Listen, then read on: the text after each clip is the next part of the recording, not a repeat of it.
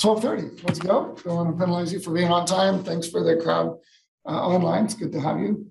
This is being recorded, so be aware of that. So if there's some nuggets here you want to share with someone someday, we'll provide the link. So just a couple introductory remarks. This is a data-driven agriculture seminar, now webinar, also a series on lots of different topics. Cursor in the right software. Here we go. So we do have a Digital Ag Resources website. That's the link, and there you can go to find announcements of upcoming seminars, webinars, links to all the previous recordings. They're archived on YouTube and other resources as well. There also is, for those of you with interest in UAVs, a specific extension site on those. The upcoming webinars for 2022, here we are at the tail end of 2021. We're in the planning stage, actually. I'm supposed to do some reaching out yet this week. So we're going to be targeting Thursdays, over half of a lunch hour plus a little bit. They will be in person in the Whistler building. We will record them, but we probably won't broadcast live. So if you want to see it live, be in person. We'll have an alternating focus. So every 2 weeks we will have one. In 1 week, it will be an internal audience focus, like educating the faculty, staff, and students of Purdue about those things. And then 2 weeks later, it will be an external audience type of seminar or webinar. Of course, the Purdue people also always invited, but the focus would then be taking Purdue insights and information and sharing it with the world. So it will be alternating every 2 weeks, starting in late January. So today we're in the hybrid format still. I wasn't quite sure how to do it, so I put an S/W. It's a swebinar. That's where we are today. So those of you that are online, we'd encourage you to use the chat feature. If you do use the chat feature to pose a question, please do not send it to the host, which is this presenting computer, because we won't see it. So just pose the question to all, and then Randy Tridick can help us relay the questions. So we'd prefer you keep your self-muted and cameras off until the end. Then we can have some live Q&A as though you were here. So we'll do it both in person and online with some Q&A at the end. So the topic today, and our presenter is Dr. Jayson Lusk. You can see the title there. I probably could use most of the seminar time to introduce it, but I won't. I'll give the brief version. But Jayson is a distinguished professor of agricultural economics here at Purdue University. He is also the department head of a very strong and high reputation department of ag economics here at Purdue. His education is in food technology and ag economics. He's a past president of the Ag and Applied Economics Association. He's a fellow of the same organization. He is certainly a prolific writer. Well over 200 refereed journal articles to him and his graduate students. And lately, he's been turning out one book every 2 or 2.5 years. So if you want to find those, you can go to jaysonlusk.com and see that he's also a very prolific and very practiced speaker. And I think you'll get a sense of that today. So without further ado, Jayson, I'll switch it to your slides. Thank you so much for presenting this topic of dashboards in food systems. Thanks, Dennis. Thanks, everybody. I think given I've never heard that word, webinar format, I'm going to restrict my range of mobility here, even though I normally like to wander around a bit so that the folks on the other end can see. And I think I'm also, because everybody's seated pretty far away, going to take off this mask so that hopefully I can be heard a little more clearly and without any risk to you all, since you're sitting well more than 6 feet away from me. So Dennis, by the way, if you look at when I became department head and when my book productivity stopped, those things are very closely correlated. So something has to give on that front. I had actually a bit of a difficult time deciding what to talk about. So Dennis, thanks for the invitation to speak here today. Normally when I get asked to speak in a research seminar, I try to present something that's sort of on the frontier of the disciplinary knowledge in the field I'm working in. And so it would follow a traditional kind of paper format, motivation about what's missing in the literature, a hypothesis testing, objectives, all that sort of thing. But this is not that kind of presentation. So rather, what I'm going to do is just talk to you a little bit about some of the work that I've been engaged in with some folks that I'll mention as we go along here. Really, it started as a response to some of the events going on with COVID, although we're sort of moving in different directions now. But I'm going to use COVID as the motivation to talk a bit about why I got interested in this space. I should say, too, if you have any questions, you want to interrupt me, don't hesitate to just stop me and I can take them as we go. Of course, I can't see those of you on Zoom, so I can't see those questions. So Randy, maybe if you get one, you can feel free to interrupt me there too. Hey, Jason. See if we can move this forward. Hey, So Jason. I don't Hey, probably Jason, need to this is remind me. all of you of the exact timelines of COVID, but I'm going to use this as a motivation for some of the work that we're doing here. Because almost 2 years ago, now a year and a half ago, when those first COVID shutdowns started to happen. So even as early March, we started to see some headlines that consumers were stocking up at the grocery store. And it was just, very shortly after that the really big shutdowns and disruptions happened. So we had two big economic shocks that happened at the same time. One, we had a big spike in demand for food delivered through restaurant or through grocery stores. And then simultaneously a reduction or destruction of demand on food away from home from restaurants. And there's just a couple of examples. Some of those were because of policy. So there's an example of California governor shutting down restaurants. But some of it was just, individual choices of consumers, worried about the virus and saying we're not going to eat out as much. And you all lived through that, so I don't have to show you pictures of the grocery store, but it created a lot of consternation. I'd say one of the number one questions I was getting is, are we going to have enough food to eat? And if you look at some of the data that's out there, you can see these were really historically very large shocks to the food system. So I'm going to talk to you about some data dashboards. Actually, this website is a really cool data dashboard site. If some of you want to go to it, tracktherecovery.org. This is a website that's mainly run by a professor at Harvard, Raj Shetty, and a big team of researchers. And they've found partners to collect data and make that data publicly available in ways it wasn't beforehand. So this particular example is credit card and debit card spending data. They got that data from a company that monitors transactions in debit cards and credit cards. And of course, they don't release all the details, but they've categorized spending into different categories here.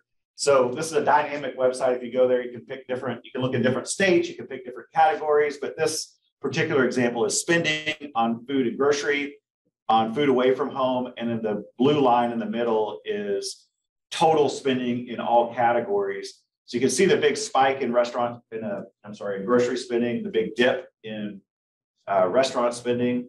And then interestingly, actually, I just pulled this slide out a couple of days ago. We're actually spending about 20% more today than we were before the pandemic began, which is maybe surprising. Maybe gets to another point I'm going to talk about, which is we're paying more for food today too. So it's a combination of those two factors. So really big shocks to the system. Right after those sort of demand-driven shocks related to restaurants and grocery stores, then we had this big supply side shock that happened too because of the shutdowns that we had in the meatpacking sector. So in late April, early May, there started to be some packing plant shutdowns. Workers in the plant got COVID, and this was disrupting the meat supply. So here's the front page of the USA Today. This is the largest circulating paper in the country, and this doesn't happen to me often. So I'm going to, in a little bit of self-indulgence here, but I was quoted on the very front page of USA Today saying that I didn't think the food system was breaking, but it was in real critical condition at that moment. That was partially in response to the fact that the CEO of Tyson ran a full-page ad in the New York Times saying that the food system was breaking. So part of that's just to illustrate some of the dynamics of the shocks. And maybe as a way to segue to some of the things we were thinking about at this time is, why was that happening? Why would the shutdown of a few meatpacking plants matter? This gives you a sense of the level of concentration in the meatpacking sector. So those 10 blue dots are the 10 largest beef packing plants. The red ones are the 15 largest pork packing plants. And combined, those plants process about 60% of all cattle and hogs in this country. So, if just one of them shuts down, so, take that plant in North Carolina, that hog plant's the biggest one, that's about 6 to 7% of total national processing capacity. So that's big enough to have, aggregate nationwide impacts if it goes down. It's not necessarily a bad thing. So these plants are really efficient and they're really big. And so that normally means it makes our food more affordable than it would be otherwise. It makes actually cattle hog prices higher than they would be otherwise because there's not this extra cost in the system.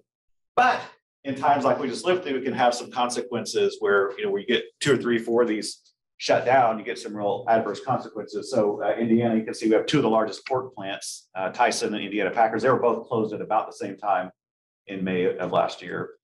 And this just gives you a sense of what was going on. So this is just daily processing numbers for cattle, hogs, and chickens. For whatever reason, chickens during this period weren't nearly as affected. That's a whole different talk and topic on its own. But at the worst of it, which was about May 1st, we were processing about 40% fewer cattle and hogs than the same time the previous year. That affected prices. So here's what they call the beef price spread. So this is just the difference between the wholesale price of beef that grocery stores or restaurants are paying to buy their beef and the price that farmers, ranchers are receiving for cattle. So that gap is always a source of a lot of controversy. But you see the little spike that happened because one plant shut down in Kansas back in 2019. That created such fervor that there were several congressional hearings. I testified before the U.S. Senate right after that first spike. And I say that to say, look how big the COVID spike was compared to that. So you can only imagine there's been multiple congressional hearings and lawsuits and whatever else after this. And so my point in showing you all these is just to say that, there were a lot of dynamics, people trying to understand what's happening out there. But the impacts were big and controversial. And I should say, they haven't gone away. So if I fast forward to roughly today, like here are the headlines just a few weeks ago from the New York Times asking whether this Thanksgiving was going to be our most expensive ever. And again, a little more in self-indulgence, but this was probably one of my favorite quotes of my own, or a quote about me is a reporter in the Atlantic started his story by saying that my Thanksgiving tradition was answering journalists' stories about rising food prices. But it was really, I think the number of stories and requests about what was happening in food prices is certainly on a level I haven't seen in my 25 or year or so career. So that's really the backdrop. A lot of fluid dynamics happening. It relates to geography, where plants are located. It relates to prices. At least so far, a lot of it has related to COVID. That's just more food prices. And so I think in ways I probably haven't appreciated before, I think, began to think there's just, much more need for more timely data about our food system. There is a lot of timely data that exists, but often it's not in forms that are easily accessible or understood by journalists or the public. And so, for example, those cattle slaughter numbers that I showed you before, those numbers are released every day by the USDA Ag Marketing Service. But it's in an arcane looking text file, and you got to know where to go get it on the website. It doesn't make sense unless you're an expert working in this field. And so, there's both, I think, a need to bring new data to bear on some of these questions, and then take data that's already being collected and put it in a form that's easier for people to digest, and then combining data in ways that maybe people haven't before to create some new insights. Another way I think to think about what we're doing here, I took this from Jin Ho the other day. So Jin Ho's a postdoc working with the Center for Food Demand Analysis that we've kicked off, and we were talking about what are we trying to accomplish with this project. And one thought here is, we're trying to democratize data here a bit. If you're a credit card company or you are own a big CPG consumer packaged good brand, you know a lot about what's happening. You have access to a lot of private data that other people don't. But if you're just a food consumer or you're a farmer, you probably don't know nearly as much about what's happening. And so I think one way I think about what we're trying to do is bring data about what consumers are thinking to farmers, and then bring data about, maybe eventually about, what's happening at the farm level to consumers. So that's my motivation. And so I'm going to show you several examples of things we've been working on over the course of the last year or so. And one of the first ones was just some conversations that started initially about how do we even think about calculating and illustrating potential vulnerabilities. So in those very early stages of those COVID shutdowns, Dean Plout put me in connection. She connected me with Ranveer Chandra, who's one of the chief scientists at Microsoft, and we were just brainstorming about what could we do to help provide information.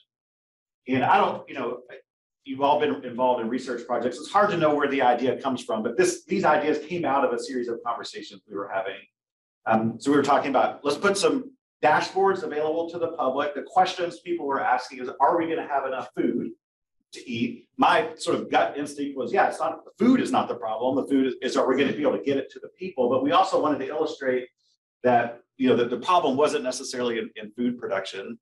So where were the vulnerabilities? And my sense is, even before the packing plant shutdowns, was those vulnerabilities were probably going to be where the labor was. If people got sick and weren't able to work. But then those risks, it's not just labor, but it's where's the labor in relation to the types of food being produced.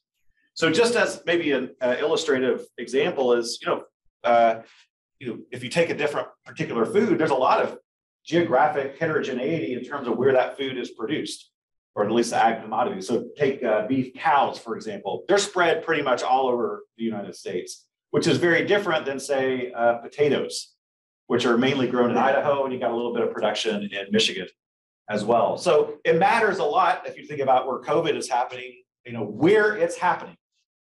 If you get a big COVID outbreak in that little stretch of Idaho, you might have a problem with potato production or harvest, for example, but maybe not so much with, say, broilers and chickens, because we don't grow, that's not what we produce in that region. So we need information about geography of production, but also geography of workers. So I think what we started thinking is let's marry these data together. We have a sense, at least, of where different commodities are grown. So here's a graph again on the top left of vegetable production. We know where the farms are, also from USDA data. And because of outlets like New York Times or Johns Hopkins, they were producing real-time data on where the COVID cases are. So with just some simple algebra, we could put those things together and make an estimate of how much of that vegetable production might be at risk. Now, I should acknowledge the one thing we haven't really incorporated, which does matter a lot for ag production, is time, right? Is it during harvest season or planting season? We're kind of ignoring that because, well, we just are. But I'd say it's a weakness of what we're doing here. So some problems, even with this dashboard, this will be true of all the ones I'm going to talk to you about. But one is, first of all, no entity that I'm aware of is tracking COVID cases by occupation. So if you want to know, there have been a few select reports, like there have been some estimates of how many COVID cases happen among meatpacking workers. But just in general, if you wanted to know like how many farmers have had COVID, nobody's tracking that data. So that's a problem. So that's something we're going to have to estimate or infer. The other one is this was actually, it's not an area I worked in a lot before, but there's actually no perfect data set on numbers of agricultural workers in, say, a county. There are different measures, each have their own strengths and weaknesses, but nothing is perfect. And I'll talk about the one we use in a minute. Also, we don't, even if you know the number of, say, agricultural producers, what we might think about as a farmer in a county, you don't always know, well, what is that particular producer planting this year, for example. So there's no data set that would allocate those workers to different crops. And then, of course, the thing that I'm ignoring, the seasonality here. But so what can we do, though? We did the best we can. The first step was, can we make an estimate at a county level of the number of ag workers that have COVID? And so this is a very simple calculation. So we have the number of cases, reported cases or deaths in a county, and that gets updated daily. The data we use comes from Johns Hopkins. So we know in a county, say Tippecanoe, how many people have COVID. What we also know, or we can make inferences from, is what is the share of people in, say, Tippecanoe County that farm? And as long as we assume those COVID cases are evenly distributed among different occupations, which is an assumption that could be wrong, we can make an estimate of what share of, if we know the share of employers in a county, or employees in a county, or workers in a county that are farmers, if we know the number of COVID cases, we can make an estimate then of the number of people, farmers, that have COVID in a county. And then, of course, we can sum that up over counties and get a state level estimate or a US level estimate. And so that's all we do. So 2017 is the data we use for the Census of Ag, because the last time the Census of Ag was done. They have several measures of agricultural workers. The one we focused on initially was, they asked a question of, they have a category called an agricultural producer. I think that's what most of us would think about as farmer. Their definition is, do you have managerial decision-making on the farm? Like, is the criteria they use. They have another category that says, are you a hired worker? Or how many numbers of hired workers are there? So we, in the first iteration of this dashboard, we just summed those two things together because there's not a lot of overlap between them. Although you can imagine some hired workers that are managers and have managerial decision-making. And then later, and some other future iterations, we use other categories too. They have unpaid labor. So think about kids, for example, spouses, that would be another example. And then they have migrant workers. The problem with migrant workers is some migrant workers are in the category of paid labor, and some migrant workers are in a category of all its own, contract labor. So if we just added together migrant workers and hired labor, we would be double counting. We don't know by how much, but we know we would. So we don't ever add that category to some others. So if I know the number, if I have an estimate then of the number of ag workers that have COVID in a county, then I can also make an estimate of what, how much production might be at risk.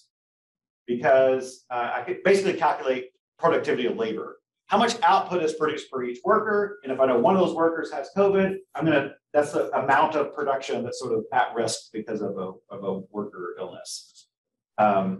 So we initially called this lost productivity. I don't really like that word. It wasn't actually lost. I just call it vulnerable productivity because maybe it was lost, maybe it wasn't.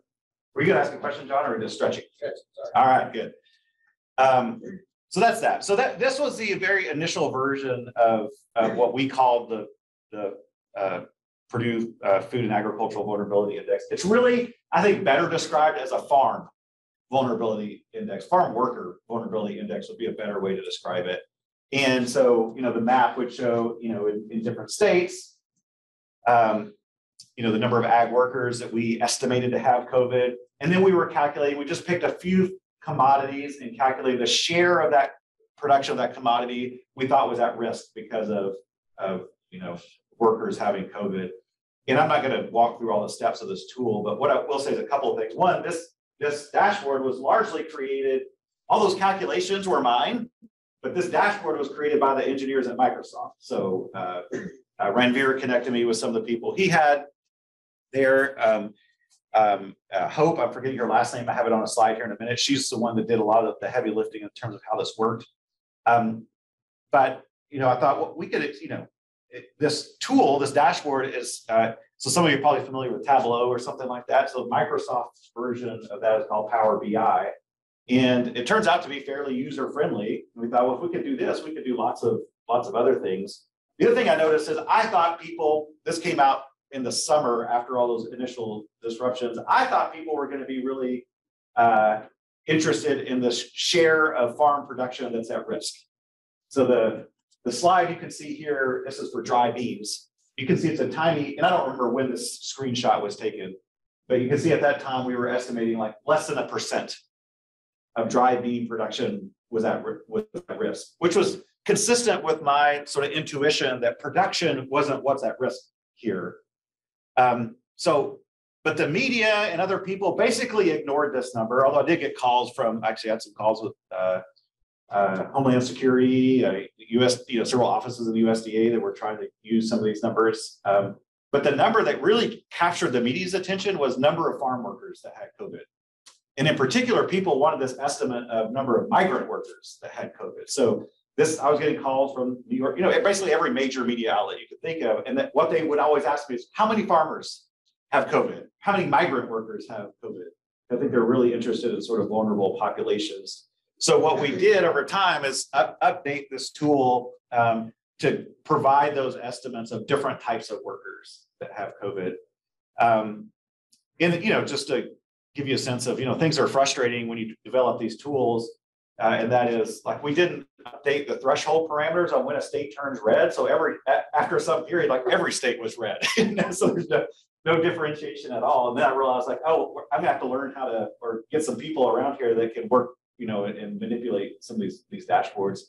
The other interesting thing you could do in this dashboard, and there's a link to where you can go to it there, is you can drill into a county level view, for example. And one of the things I thought was interesting, here's Indiana. Again, I can't recall exactly when this screenshot was taken, but if you would have taken this screenshot in May of 2020, when all those packing plants were shut down, the red dots in Indiana were squarely around in the counties where Tyson and where the Indiana Packers were. Now, we're not measuring packing plant workers. These are estimates of farm workers, but it just goes to show that was a big enough event. It was showing up in our data at the same time. So one of the things I did, last summer is I thought, okay, let's turn this into an academic paper. So we kind of took this snapshot in time of March 2021. So roughly a year through the pandemic, took what was in the dashboard and sort of enshrined it, I guess, in an academic paper. So at that time, here were our estimates of the number of these 4 categories of workers that had COVID. And then we also extended that to our estimates of deaths. And then you can see sort of our estimate incidence rate, like what share of that population is that. We did some other things in this paper. For example, like one of the things we calculated is if you live in a county that tends to have a lot of farm workers, those counties also tend to have higher COVID incidence rates. I don't know anything about why. I'm just saying this is what maybe it's just correlation and not causation. But that was a little counterintuitive to me because I would assume if you're in a rural area, maybe COVID wouldn't spread quite as much. But at least according to these data, at this time we did this, counties that had more ag workers tended to have higher incidence rates than those that had fewer. The other way you can go about this, and we actually did this later, is rather than trying to calculate bushels of beans that are potentially at risk, we thought, why don't we just make this about dollars at risk? And so actually the USDA has a series that it updates about every 4 years on agricultural productivity. And all productivity is they take all outputs and they divide it by all inputs and see how that changes over time. And if you can get more output with the same number of inputs, that's an increase in productivity. One of their inputs is labor. So I could take our estimates of the number of workers that have COVID and sort of subtract that from the labor and get an estimate of how that affects sort of aggregate farm output. And so, our estimate based on that first full year throughout all this was maybe, a potential loss of like 300 million in ag output. To give you some sense of scale, it's about 400 or 500 billion in ag in total ag sales every year. So it's a small share of that total, but 300 million isn't nothing. I would take it if somebody gave it to me. So, as I said, we're calculating these farmer, estimates of farmer cases every day because we have the COVID data every day. So we can plot them and they tend to follow. So the black line here is the total population, like every person in the population. The other lines are the different categories of workers. They kind of look like they follow the same trend. So you might think, okay, is this dashboard even needed? Why don't you just pay attention to where COVID cases are? That's all you need to know. And I would say, it just depends. So if I take that time period, that 1 year time period, I just look at the correlation across the counties in COVID cases amongst the general population and COVID cases that we estimate among farm workers, it's often close to 1, but there's a lot of times where it's actually close to -1. So there are times when, for whatever reason, COVID was moving through rural populations at a very different rate than it was moving through the general population. Again, I'm not an epidemiologist. I don't know why or how that happens. I'm just showing you what the data says in terms of what happened. And then, of course, we can map where those things are happening. So if you're, migrant workers, where were those cases at? Here's our map estimate of where those migrant worker cases were happening as of March 31st. Throughout the whole year, of COVID, that first year of COVID, essentially. And it's not surprising. It's where the migrant workers are in general. So Florida, Southern California, a little bit of Texas, by and large. I think I already said that. So what's on this slide? I think this is the newer version. So Diane Berg in Ag IT in the college, she helped me sort of convert the tool to this, which we took away all the production at risk stuff and just have categories of the different kinds of workers, all workers, the producers, the migrant workers. You can still drill into any one of these at the county if you want to. Maybe in a minute, I'll get off my PowerPoint. We can look at some of these dashboards in sort of real time. So, that was the first foray into this. The interesting thing, though, is I think most of the disruptions we've seen, for example, in the meatpacking sector, those were not farmers. So really, what I had been thinking all along is, can we do something like this for the food processing sector? Because that's where labor is going to be more densely populated, probably. You're going to have a lot more workers in the same spot. And also, if you think about the food processing sector, that it's where a lot of those ag commodities go, and then they get concentrated in a smaller number of companies before coming back out to consumers, and so that's where there could be more vulnerability. So basically, we just do the same calculation, except we got to use slightly different data. So there are a couple of different data sets on where workers in the food processing sector are in different food processing sectors and in different locations. So there's a company called, I think it's called Econometric Analysis, I believe, but yeah, EMSI, and the Bureau of Economic Analysis also has some data on that. So Ahmad Wadat is also a postdoc. He's working with the Food Demand Center. He really is the driving force behind making this dashboard happen. And again, we can do the same kind of calculation at, okay, how much production is at risk? But in this case, it's in dollars, because we know the output from that sector in that county, at least as of 2019. So assuming that hasn't changed a lot. So again, we're not calculating production that didn't happen. We're just calculating production that could be at risk, because we know workers are, have cases in those counties. So that's this dashboard, and largely it does something similar, but what this dashboard does is, again, focus on food processing. Maybe I'll play around with this one so we can sort of talk about it for a minute.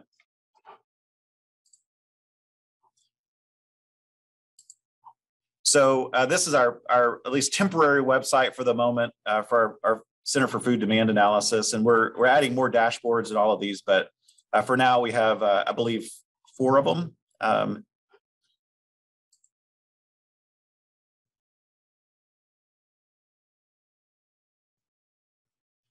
So yeah, what's here? So over on the left-hand side, there are different food industry categories. So we could click whatever we want. Let's say dairy. And it'll show us a US map of where people working in dairy processing have COVID, or our estimates of where they are. And maybe not surprisingly, it's where a lot of dairy processing occurs, right? California, Wisconsin, New York State. So that's that. So this tells us down here the expected number of workers in this industry that have had COVID over the last year. So 15,000 people that work in dairy. So this is not the farm dairy. This is the dairy where they're pasteurizing, homogenizing, and packaging the milk. It's that sector of the economy. This is the estimate of how many in the last 30 days. And the bottom numbers here are just give some perspective. Like across the entire country, these are the number of jobs in this industry. So if you look at these two, it's roughly 1/10 of all of all workers in this industry. We were estimated to have had COVID during this time period. This box up here is probably too small for you to see, but this shows you the county by county, like this estimate of our vulnerable production in dollars. So it actually sorts it by the highest magnitude. So Franklin, Ohio, I don't know where that is. Tulare, California, that makes some sense. Probably a lot of dairy production there. You want to look at something different, like say animal slaughtering, you do that too. And of course the numbers look a little different. So again, similar purpose as the last dashboard. I showed you just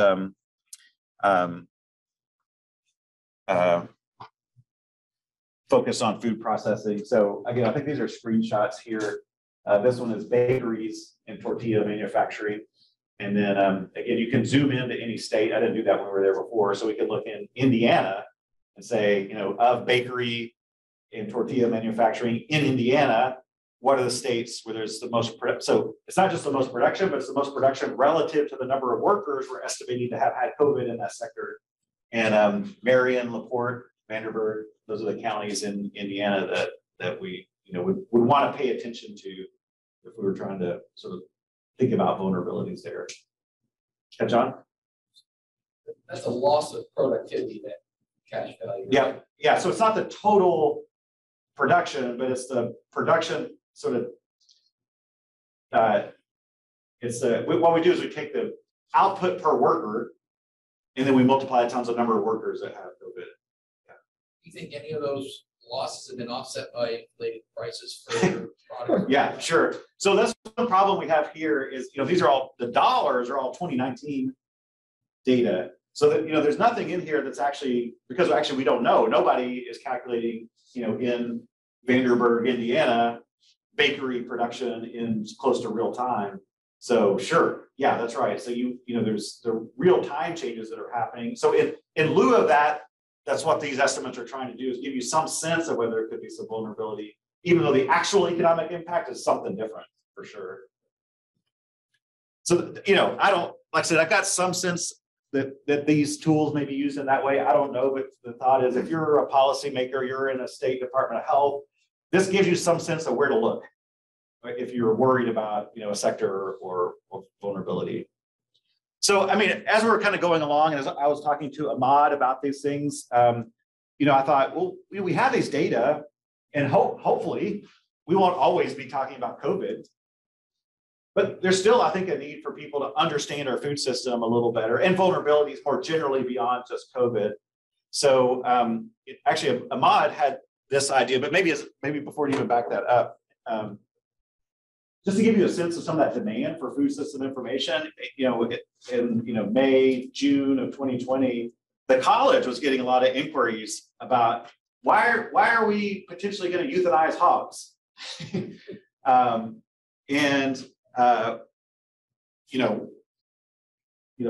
why are we dumping milk at the same time there's no milk in the grocery store? So just like a lack of sort of understanding why this is happening. So our great friends in the Ag Com created this graphic, and Candace Crowley and I helped write some text around just describing the food system. But I think this graphic, and I don't have the version of this that moves, but it's actually animated. But they did a fantastic job with this, and I think it illustrates what a lot of people don't understand about the food system, that there's a lot of farmers, a lot of retail outlets, but a lot of that food flows through a very small number of choke points. And so trying to help people understand that in situations like this, I think is kind of critical. So one of the things that Ahmad noticed is he said, well, I was using this data to do the calculations and sort of vulnerabilities to COVID. Why don't we just, take this data set and make it, so people can just try to understand the food system more broadly. And so again, this dashboard has nothing to do with COVID. It's just simply, where does food processing happen? And how much sort of value added is there in different locations? This one doesn't go down to the county level. The county level data is a little sketchier. It's not as detailed. So this is really at the state level. But what this lets you do is, those same categories over on the left, I think there's about 8 or 9 of those. You can click on one. This slide right here is on grain and oilseed manufacturing. And so what this will show you is where in the country is there the most grain and oilseed manufacturing happening. You can see it's in the states that are the darkest color there: Indiana, Illinois, and what is that state there? I can't see very well. Iowa, I guess. So that that's where that activity occurs, and gives you a sense at the bottom here. Total revenue in that industry across all the United States is about $80 billion. In 2019 dollars. So to your question, John, no, not calculating our current inflationary impacts. But the other things we can calculate are, some inputs things. So about $3 billion in this sector is being paid on payroll.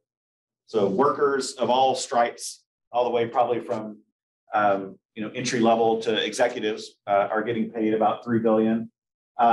The cost of materials is about $58 billion. So that's probably buying the soybeans before they turn them into soybean oil, or whatever else is going on in the sector. And then expenditures on capital. So this sort of gives you a sense of the share of where all those costs go. How much of it is in the raw farm ingredients versus labor versus capital. This just tells you the number of employees in that sector. How many of those employees are production versus kind of management workers. And then again, sort of states, that are highest: Iowa, Illinois, Indiana, as I mentioned before. So, you can click on a different state, or you can drill into Indiana here. So, I click on Indiana, and this just kind of shows you of that total, Indiana is about 7 billion of that 30 billion, for example. So there's not any analysis or math going on here. This is just taking a data set and illustrating it and making it so people can kind of play around with it a bit. Again, this next one is really due to Ahmad. This was his idea. He'd been playing around with these data sets as we were talking about those dashboards. And Ahmad said, some of these data sets, you could actually see, I can see how much is being, how much output is being produced. And I can see the input categories they're buying from. Can we use those data to infer, like, okay, how vulnerable a particular industry in a location may be to a disruption of one of its input categories?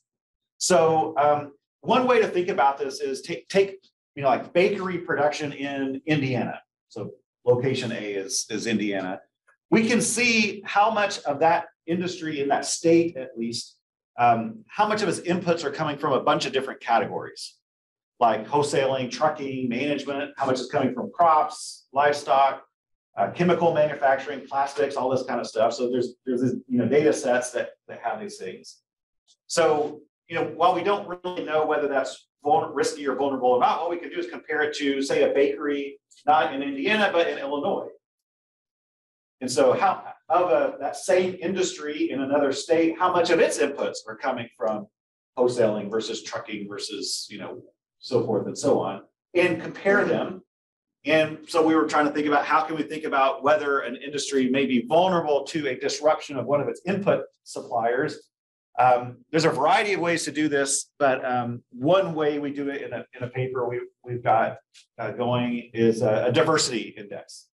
So if we just take the share of inputs from all these categories and you square it, that is something called a Simpson diversity index. So the nice thing about it is you can scale it from 0 to 1. So if it's a 1, all your inputs are like evenly coming from all your input providers. Whereas if you have a score of 0, it means you're buying all your inputs from one source. So if we kind of interpret that to mean you're really vulnerable to a disruption in that source of suppliers. So we can calculate this for all those output industries that I showed you on the previous graph. So just to give you an example, here's the animal slaughter.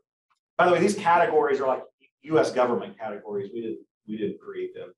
So in the animal slaughtering industry, of all of its inputs, where it buys inputs from, on average, I can't see, but it's like diversity index across all the states is, something around, 0.6 on that 0 to 1 scale. And, it's not, while it's pretty similar across the United States, there are some differences in different states. So you might say, like, for whatever reason, Illinois' diversity index is a little worse than Indiana's.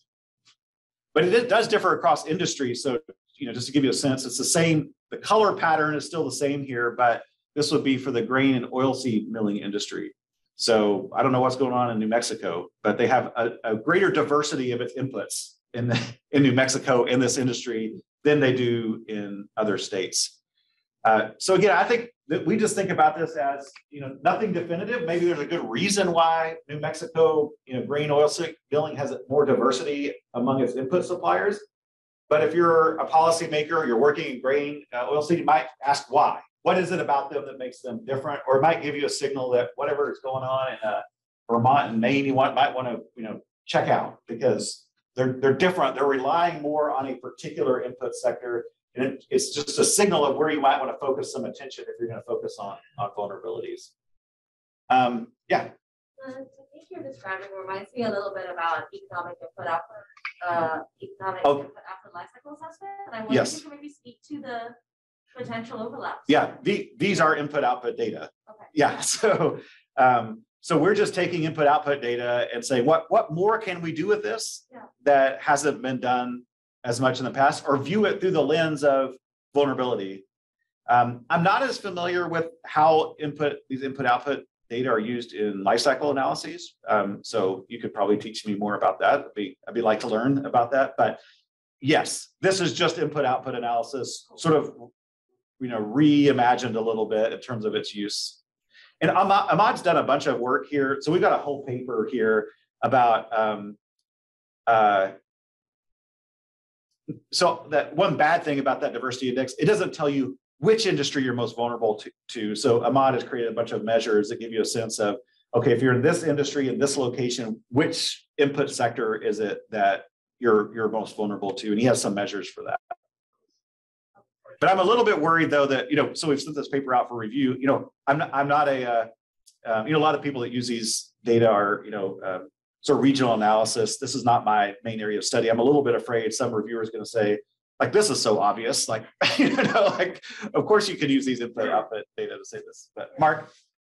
Do you think that there's sector participants or organizations of those that would use this to their benefit and say, it looks like the farmer, the producer, the ground zero person is getting, I told you, not enough profit from what is being produced here, and it'll show that percentage, but it'll also help the processors to be able to say, look, I got a lot more costs than just your product. Yeah. So it seems like a lot of conversations could start in our commodity organization. Yes. So I won't mention any names, but I talked to an individual that works for a major buyer of agricultural commodities. They're in the restaurant industry. And he had seen some of these dashboards we had been putting out. And one of his questions was, this was back several months ago when there was talks about, he was like, how can I apply this to other things I'm worried about? So at that time, there's a lot of discussion of raising the federal minimum wage. So he was saying, I should be overlaying my production facilities with what the actual wages are relative, to give me a sense of where my costs may come from. And as you said, you could use this information for whatever you want. Maybe their decision is we're going to shift production somewhere over here, what have you. But yeah, I don't. There are probably ways this information maybe that I actually hope get used in ways I'm not thinking of. So I think part of this is sort of just a mission of making data more accessible, and then how people use it. I'm hopeful maybe in ways we're not thinking about. Well, and to be blunt, it was one of your maps related to dairy that made me think of that. Yeah. The dairy producer would say, well, this is evidence that we're not getting paid enough in the federal policies, but the map is exactly the same as where the processing is. Yeah. So it's hard to sort out in my mind. It is. There are estimates. There are estimates at the federal level by commodity of, say, farmer share of the retail dollar. None of that exists at, say, state, local levels. One could create those if you do some of the stuff Jen Ho is working on now and come up with location-specific prices, which don't really exist at the moment in any publicly available way. So this is too many. This is what I tell all my grad students never to do. With the slide, but to the question you asked, this is basically a re-manipulation of an input-output table. And you can think about it, it's like if there was a 10% loss in a particular input category, what would it do to the outputs in another category? And so, without belaboring the point, one of the biggest numbers there is in animal slaughtering and processing, and the input category is in labor. So I think, it does suggest that animal process disruptions to labor were always going to be a problem to animal production. These data are before COVID, but one could have potentially looked at this and said, where's the vulnerability here? Like, that big number right there, like $39 million. That's one somebody said that's going to be an issue, perhaps, if something happens to labor. And so one of the things, again, this is Ahmad's doing he basically took that paper and said, can I make a dashboard about it? Which I wasn't even thinking about. And so that's what this dashboard is. And I won't spend a lot of time about it, but what this dashboard allows you to do is pick an industry and pick a state. The one I've got highlighted here are bakeries. This is actually nationwide, bakeries. So nationwide, about $31 billion produced by bakeries. About $8 billion of that's because of labor inputs. Another $22 billion is because of other inputs. And then the thing on the right shows you sort of where those inputs are coming from. And then our sort of Simpson diversity index is up there. It's like 0.93. So you would say bakeries don't look like an industry that's, they're buying inputs from lots of different sectors. Now they may still be disrupted if one of them shuts down. This doesn't tell you how critically important it is, but it does tell you they at least buy from lots of different industries. So maybe they got to worry about a lot of industries rather than just one. And then you could drill in if one wanted to on a particular state. So here's Indiana bakery that looks slightly different than the country, although somewhat similar. Lastly, and I just want to end with a couple of comments here is, I mentioned the comments about inflation. So right now, Anna, who works on our team as well, has been working with Ahmad and I to develop a website talking about food price inflation. So these data, actually, we're not doing any math here. This is just taking government data and trying to make it more visually accessible and appealing. Now, we may do some math in another iteration of this, but this is literally taking the data that goes into the calculation of CPI, Consumer Price Index, creating a dashboard that will auto, using APIs, will auto pull it in and update it every month. But then, I guess we are doing some math here, simple algebra based on those data that calculates. This one is month to month price changes, and you can click on different food categories. So either food at home, or I've got the two I've got clicked here are food at home and meats.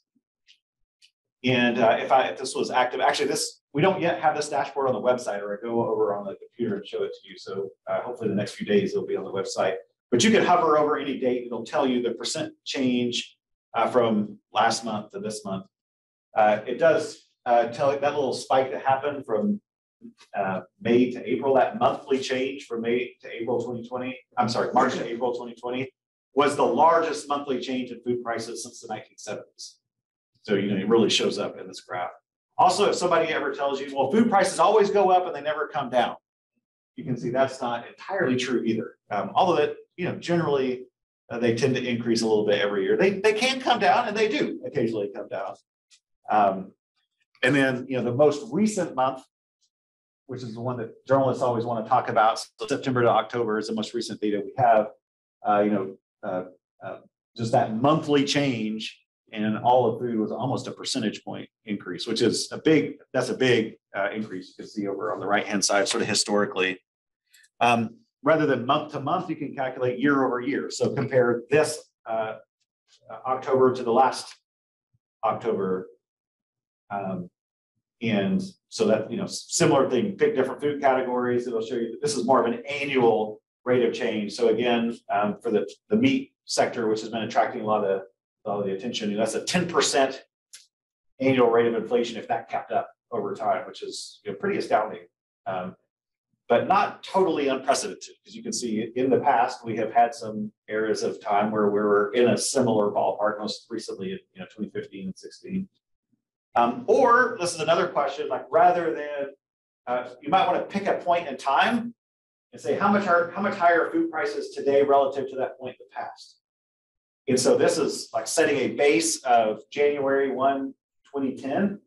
And since that time, overall, all food prices at home are 23% higher today than they were, roughly 10 years ago. So a good basis of comparison here is you can drag that little bar to say, March of 2020, right before COVID hit, and say how much have food prices increased in total since this disruption happened. I'm mad. I don't get paid that 50% more for the meat I produce now. Yeah, since 2020. I know. It's back to Mark's point. You want more of that retail dollar. So, like I said, these are these are a lot of people that were involved in those dashboards that I mentioned. Ranveer and Hope, Diane helped with that first dashboard. Ahmad was really the driving force.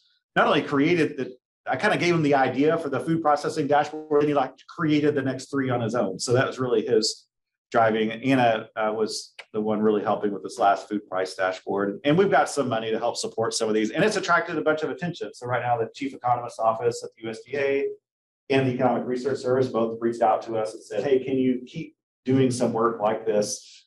And of course, we're grateful to have some funding by the Purdue Next Moves initiatives. So this is the last slide, but what's coming up next? I'd say the one frustration with the food price data is you saw October is the latest data we have. That's because that's the latest data the government has released.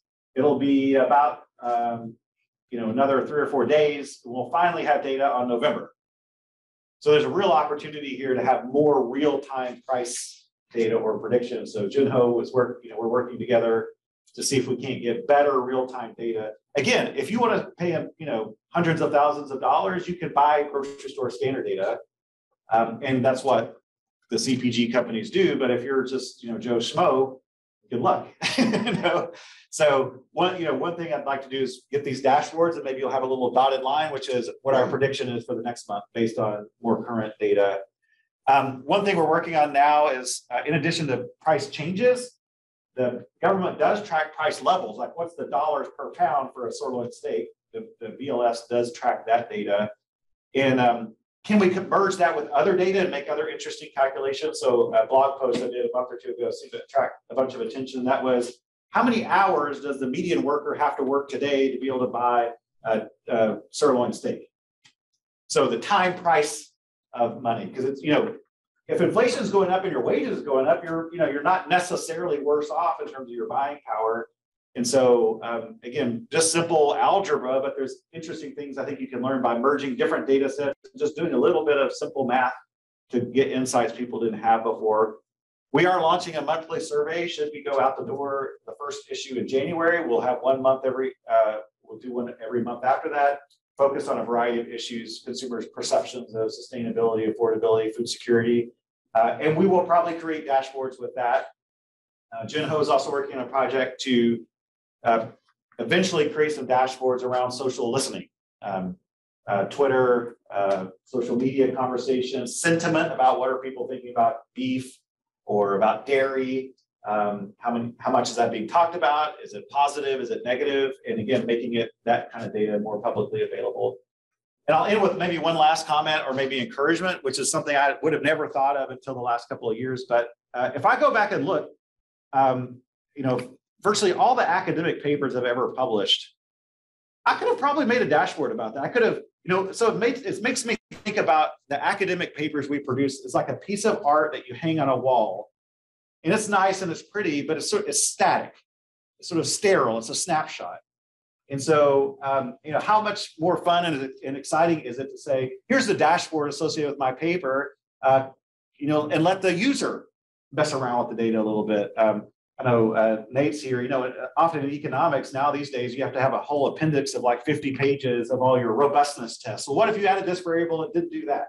So, I'm kind of envisioning maybe one day you just say, here's our dashboard, do it yourself if you want to see what happens, when you do that. But I think this is kind of a fun way to think about our data in the future rather than just these static artistic papers that we produce. Rather, let's do things that are dynamic and that allow people to interact with the research that we're doing. So I'll stop there. I didn't get any questions that I saw, at least from the, looks like there's several from the chat, but happy to answer those. We'd be out of time because Dennis is pulling out the cane to pull me out here. So first of all, let's thank Jayson for sparking. I'm supposing you're in the same position I am. Like this sparked more ideas of things that could be done than have been done. Yeah. So thank you for that. Just the creative thinking and the visualizations, the layering of this and that. So thanks very much for that. So we can do a little bit of Q&A. If you need to go, certainly feel free to go. Would ask that if you have a question, you go ahead and use the microphone. It'll pick it up better on the Zoom. We'll keep Zoom open until we shut it off. So, but anyway, are there additional questions in the room? We can start there and then we'll stop sharing the screen so we can go to gallery view and Zoom if there are any questions there. Mark. Maybe I'll ask one while we're waiting, but I guess your last comment made me think that journal articles get read by academicians, but dashboards, you can make that into extension output and more usable data for everyone, and not just the academics that read the journal. I agree, and this is a bias of mine, but some of my favorite extension outputs, I can see like Center for Commercial Ag in our department, they have a crop basis forecasting tool. And it's a live interactive dashboard. And I've always been very partial to those kinds of extension and engagement products, rather than you go give a talk and you're gone and it's done. Empower people to make their own managerial decision making with data, and maybe help nudge them, guide them through their ability to use the data. So I totally agree. I'd like us to see a lot more of that kind of stuff. The constraint historically, I think, has been you'd have to go hire a computer programmer. In fact, I think that's what CCA did when they had some funding to create their crop basis tool. But I think at least if you're a smart guy like, say, Ahmad, who's our postdoc, he had never used Power BI until about 3 months ago, and he created those 3 dashboards. So, I mean, he's a smart guy. I think we teach good, quantitative skills in economics, but it does show with very little training and sort of computer programming, you can create a dashboard that's at least functional. If I may continue on this meta discussion about dashboards. So, we've had from 538, World in Data now, there's a New York Times column. Dashboards are the thing these days when it comes to communicating data, but they're helpful. But I think the lesson that we learned from many of these is that they're useful ways for us to tell stories about data. That's true. And I appreciate your note about wanting us to share dashboards. I think open access to data sets is also a piece of this, which is something that we push in the academic community. So don't just show us your working, show us your data itself. So maybe you can tell us a little bit about how you envision your work evolving to include open access to some of the derived products that you're creating, but then also allow for people to be able to deeply engage with the data, not just view it. So tell me a little about that narrative. So what one, say, functionality that's not in any of our dashboards, but I want to be there, is there should be a button that says download the data. Right. And we don't have that.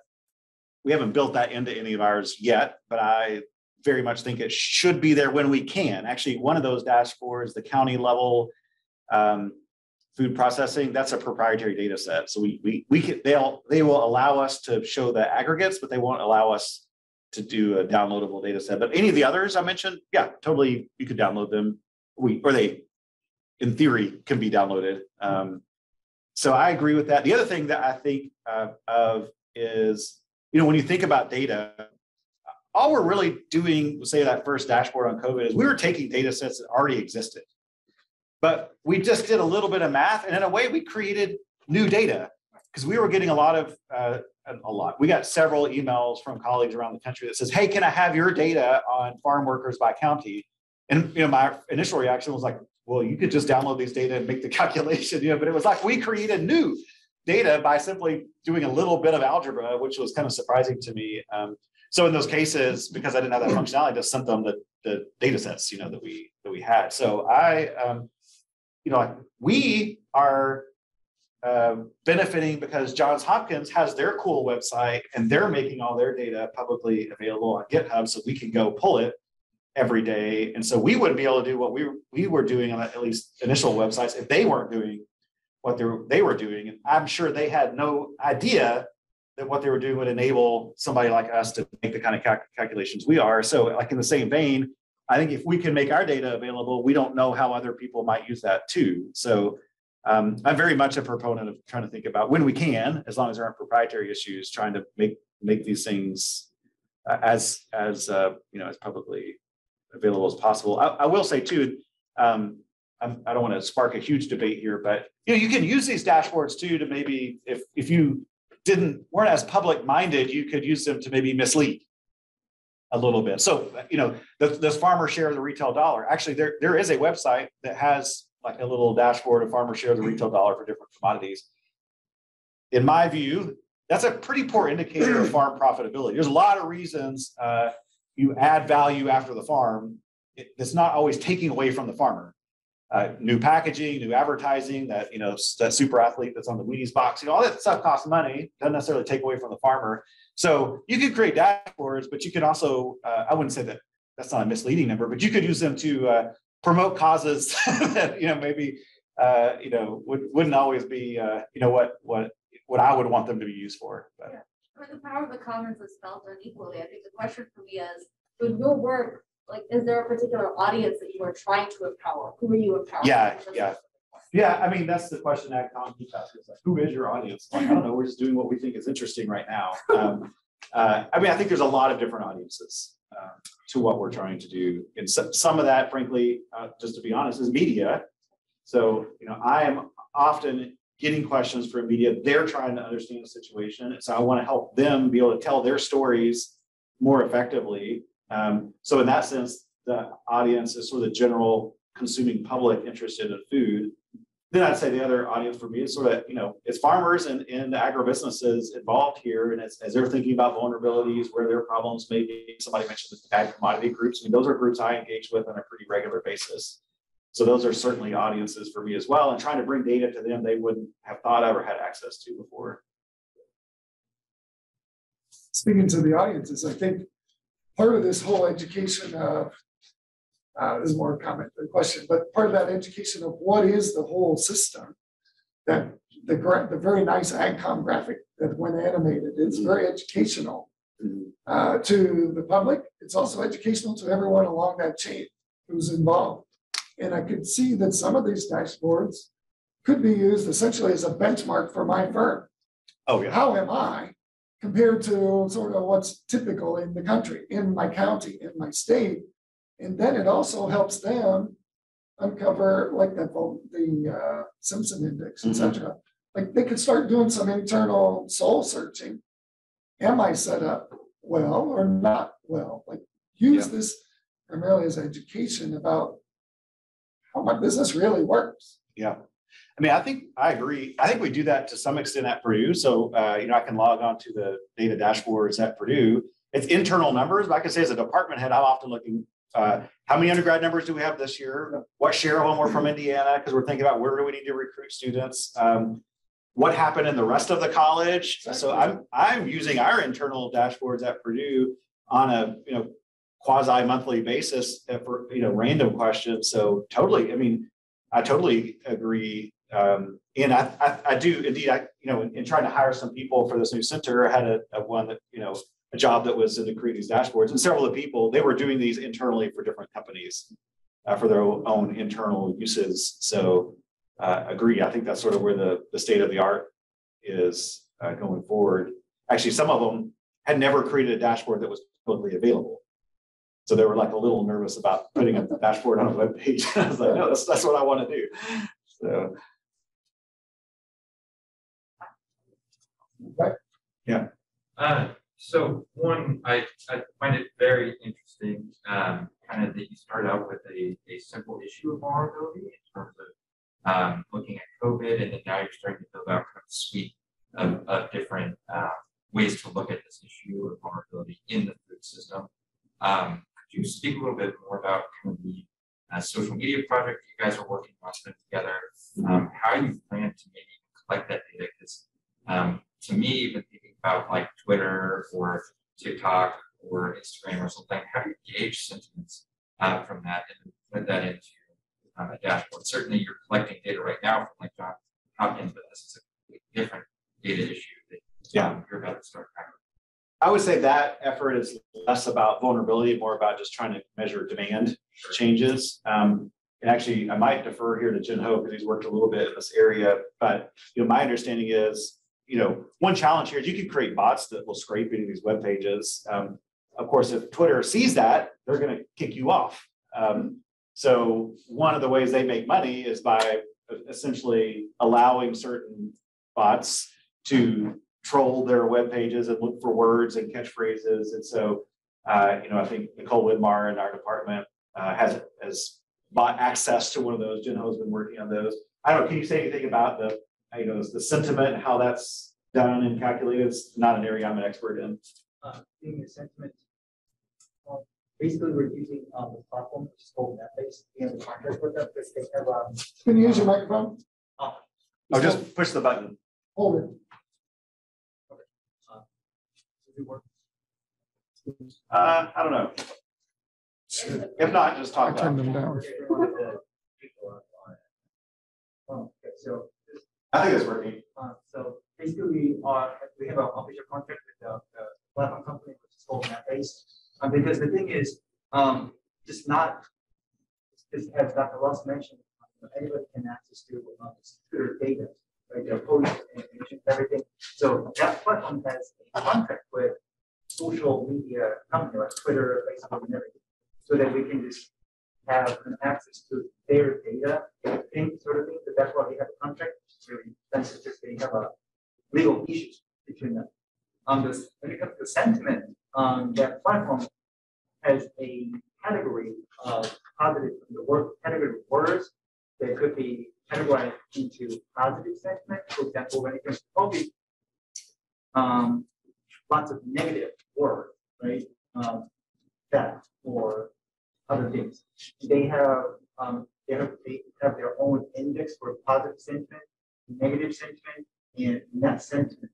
So they calculated net sentiment, the relationship between positive and negative sentiment, and then they can get us that index data, so that we can just play a little bit with those positive sentiment index, negative sentiment index, and net sentiment index, which is not perfect at all, of course, because when it comes to sarcastic words, we can easily categorize those words as positive or negative sentiment, but still they're improving their way of categorizing those words, and then we can just get some help with them, get our own net sentiment for specific issues, so that we can generate those sentiment data. So, does this answer your question? Yeah. Okay. So, I think one question we're sort of thinking is, well, what do we do with that data?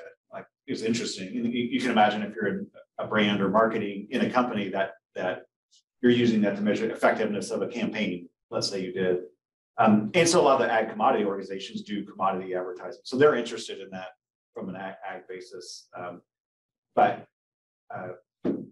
one example might be, it's a little bit of a field here, but there's a paper, I think it was either Nature or Science, that some scientists at Google published several years ago, where they could predict flu cases before ever the CDC or anybody had them, by looking at search and discussions online. So that's the thought here, is how this might provide data that gives you some predictive ability in very specific location or demographic that you wouldn't have had before.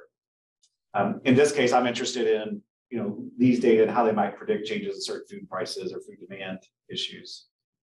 So, like a big one for me, I've been doing a bunch of work in the demand for plant-based meat alternatives. I'm reading all these stories now about that apparently sales of plant-based meat alternatives are falling relative to the previous year. What's going on there? Is that really happening? Is something weird happening in the supply chains, or is there really like a demand fall off? Is that kind of data which could help us understand what are the drivers behind some of these things? I think just in the interest of time, we'll call it a close. But certainly you've sparked lots of thoughts, Jayson. So very much Good. appreciate it.